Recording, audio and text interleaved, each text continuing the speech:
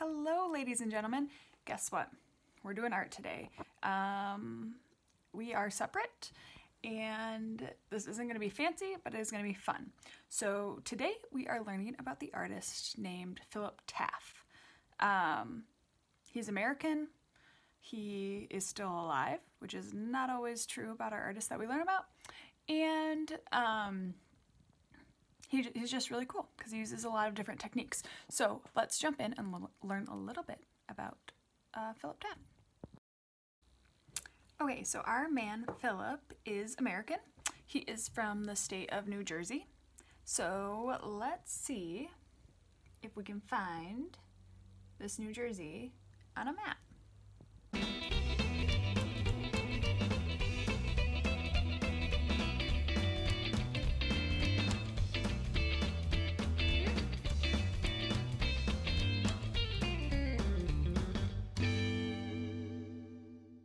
Our man Philip was also born in the year 1955. So if we just do some simple math, we take our current year of 2020 and we subtract his birthday, which was 1995, how old is our man Philip Taaffe?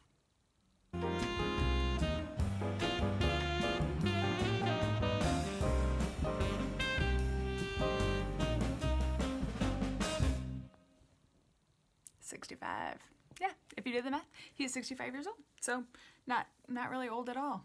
And his art is currently in quite a few museums. He's in MoMA, which is the Museum of Modern Art in New York. He's in the Philadelphia Art Museum, the Whitney Museum of Art, so quite a few, which is really cool.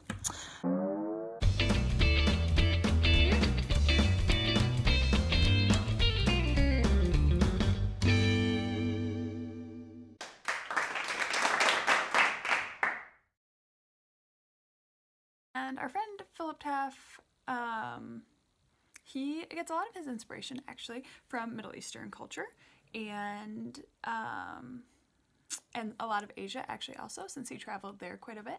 So let's talk a little bit about the techniques we'll be using and also what supplies we'll be using, and let's get started on some art. Alright, so the first piece of artwork that we're going to focus on today is called Konya by Philip Taaffe. And it is a triangular piece that is made up of dipped paper, and then on top of that dipped paper is a screen print of an arabesque kind of design. So if you are from Ben's Hope, then we've talked about arabesque before, and that is simply patterns of lines intertwined that somehow mimic nature, and that does come from the Middle East.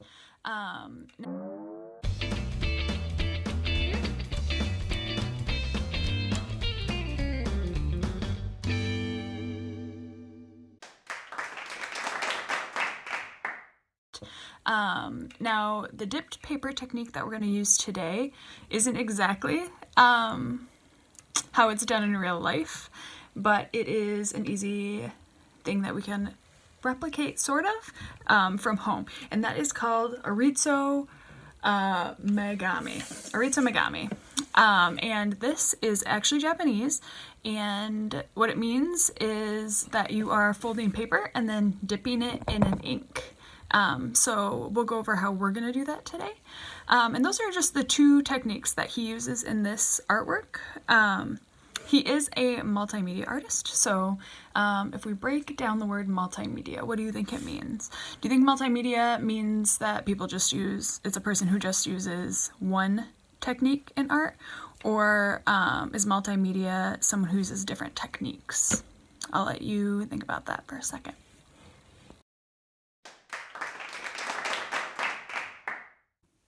Okay, so for our first project, the supplies we'll need are either some just white paper coffee filters, or I believe some paper towel will probably be just fine also. We'll need a container of water, which I think you can see like that. We'll need some cardboard, some light colored acrylic paint. Doesn't have to be white, like yellow would work fine. Pink, just something light colored. I just had white on hand. We'll need some markers. I have permanent markers simply because it's all that I have, but I would recommend using washable markers, just in case so you don't get it anywhere on your clothes or anything. You'll need a good pair of scissors, a damp sponge, some cardstock or really thin cardboard like from a LaCroix box, or construction paper, something that's a little sturdier than your typical printer paper. And then you also want a cup. And I think also a pen, which I don't have here, but an ink pen or a pencil I think would be helpful also. All right, since we know that multimedia does mean that we're using different techniques, let's start with the first one, and that's going to be our Ritsu Megame. So like I mentioned, it's from Japan, and it simply means folding paper and then dipping in ink. So what we're going to use right now is our paper filters, our markers, and also our container of water. So let's get those ready. So the way I originally wanted you guys to do it was to take your paper filter or your paper towel, fold it in quarters, and then I wanted you to take marker and draw your colors however you wanted on there, and then dip it in water. I used permanent marker and it doesn't bleed, so it did nothing really. So washable markers should bleed and should work perfectly for this, so if you're using washable markers, which I recommended anyway, that should work. However, I don't have any for some reason. I have every art supply but washable markers. So what I've done is take just little bits of water in dishes and then pop out a few watercolor cakes and stick them in the water, let them dissolve, and now I have ink to dip in.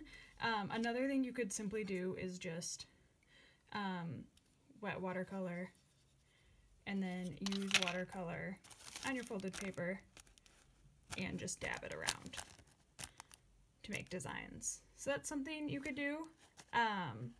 Or if you want to fold it and then dip it, it's another thing you could do if you have the ink like this. But again, if you were just using some washable markers, then I would just simply fold your paper, then color, and then dip it in water, and it should bleed like that. So after you have a design and you've dipped it, we're just going to open it up and lay it to dry somewhere sunny, so that we'll eventually have a dry paper. So I have one that's almost dry here that looks like this. This is the one we just did. Looks super transparent, but as it dries it will darken up a little bit too. So we're just going to keep doing that. I would say do that with maybe 12 of these filters, maybe a little bit less, but let's start with that.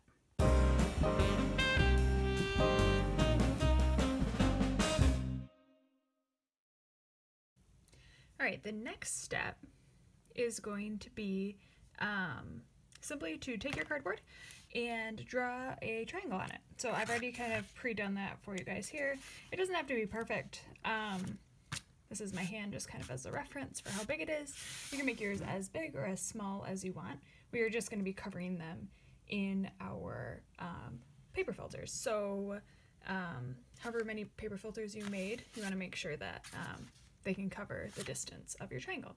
So after we draw it out, we're going to cut it out. So I'll do that next.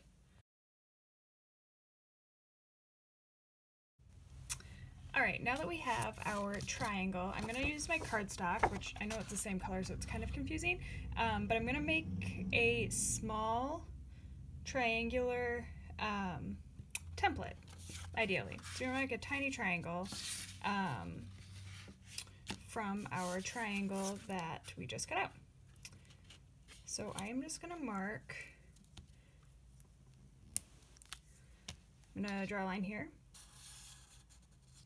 I'm going to kind of use this side here as just a natural line, and then mark where I want to connect them. So I know this lighting's not the best, the sun coming in the window, but that's not the best line, but there we go, like that. It doesn't need to be perfect because again, this is just a template. And I'm going to cut this out. All right, so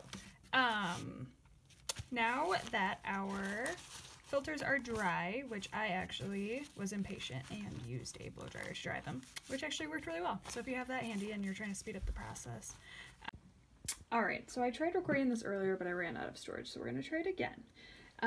What to do now? So you take all of your dried filters that you've colored. This one is just white because I used all the other ones already. So take all the ones that you've colored and stack them all on top of each other. Then all together, fold them into a quarter, like this. Not as easy one-handed, like that. Then you're gonna take your template. That's the first time we use this. We're gonna use it again though, so don't throw it away. And we're gonna outline this and then cut it out. And what it gives you is a bunch of beautiful colored triangles. From there, we are simply going to arrange them however we'd like to cover up our big triangle. So just pick your favorite ones. This one has more red in it, this one has more blue, so I'm gonna put them by each other. I'm just gonna rearrange them. We want it all covered, so you don't want to see any of the cardboard underneath. It's okay if they overlap. And if you have some hanging off the edges, you can cut that off. So I would first arrange them, and then we'll glue them down, and then we'll trim from there. Okay, so now I have covered a lot of my triangle in these small triangles. There was too much space at the bottom, not enough to add another row of triangles, so I think I'm just going to cut that off, and then we will be ready for our next step. All right, and this is the completed project, so this is our rendition of our artist's work.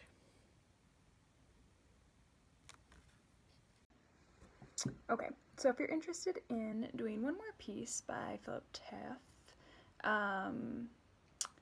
the last one, second and last one we'll do today is called Altarpiece, and that one's actually a very recent one from 2018. And I think the name Altarpiece is interesting. Typically altarpieces are pieces of art that are on an altar of a church. And this piece of artwork is a painting that has a really abstract background and then has pictures of different foods and flowers scattered around it, as well as some prints of different, kind of looks like plants and clouds, but everything is definitely from the earth in this piece, so I think that is the focal point. Maybe it has something to do with creation, I'm not exactly sure, but I think it's a cool piece. I think it's fun to do. It's a little less complex than our last piece by him, and yeah, so let's get started. Alright, so what we're going to need for this project is going to be some more cardstock, and then we can reuse this stencil that we used from our last project. We'll need some watercolor again, a paintbrush, some watercolor paper. I am just reusing an old one that I had that has some paint on it, but a plain one without anything on it is perfect. We'll need some white paint again, some glue, scissors, our sponge, and then the last thing would be some magazines that have food or flowers or plants in it. So for my people at Ben Soap, I think we can get it from the greenhouse because we have a bunch of our seed magazines there. For me, I like to cook a lot, and I have a lot of Bon Appetit magazines, so that's what I'll use today. If you're at home, you can also just print out some pictures of flowers and vegetables, but a magazine is kind of a fun one to look through. So.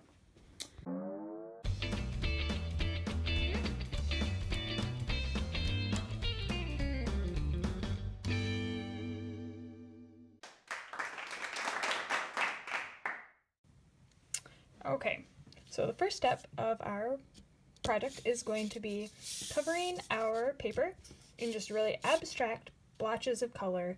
There's no right or wrong, just covering your whole page in a bunch of color. So I did a long time ago, and I'm just now going to try to cover the whole page with blotches of color like that. So this is how my background turned out. Again, just covered it in all different colors, just blobs of different shades. And now I'm just going to let it dry. And our next step is to go through our magazines and cut out our pictures. So we'll do that. And then we can also make different stencils out of our cardstock. And they can be any size and shape with any design in the middle, whatever you choose.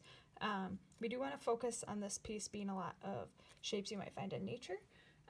Some more organic shapes like this are a good option, less geometric shapes.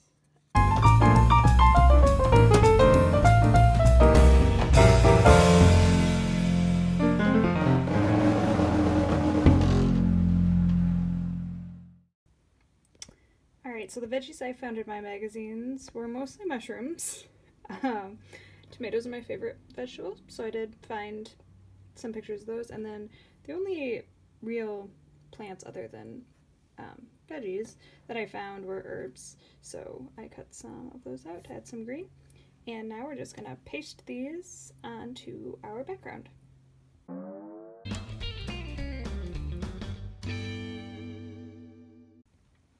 Alright, so now that we have glued on our veggies, it's over here, it's a little easier to see, onto our background, the next step will be to use our stencil to just in random spots make some little prints. So I'm going to try to do this one-handed. Don't think it's going to go that well, but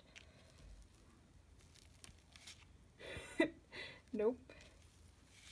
We're just going to try to get that in there. That's not exactly what we were looking for. I think I will have to use two hands, but we're going to keep doing that all over. And I do think I'm going to make one or two more of these, so I just have some variety, and do that also all over. So I'll check back with you guys when I'm done with that.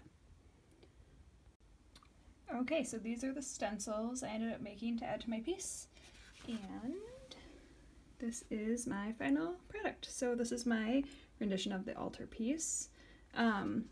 If anyone at home or at Ben's Hope made these projects, I would love if you sent me the pictures of them, because I'm just curious what they all look like. I'm pretty proud of mine. I actually really like both of them.